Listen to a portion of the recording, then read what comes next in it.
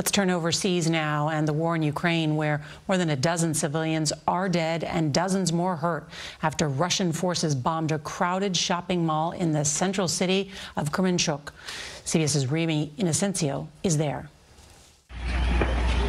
Thick black smoke billowed from this shopping center in the central Ukrainian city of Kremenchuck this afternoon, the handiwork of Russian missiles.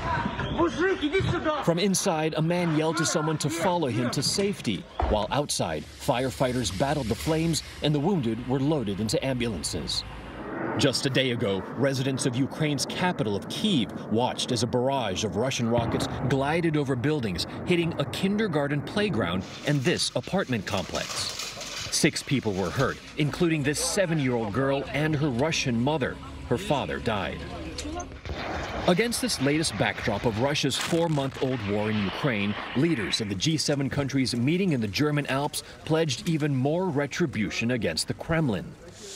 While NATO, its leaders meeting later this week in Spain, said it would increase to more than 300,000 the level of high-readiness troops, part of its biggest defense overhaul since the Cold War.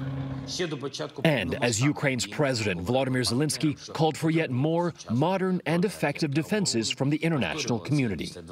Some have started to arrive. These destroyed Russian military trucks near the Kharkiv front line are thought to be from the first strikes of U.S.-supplied guided rocket systems known as HIMARS that made their way into Ukraine just days ago.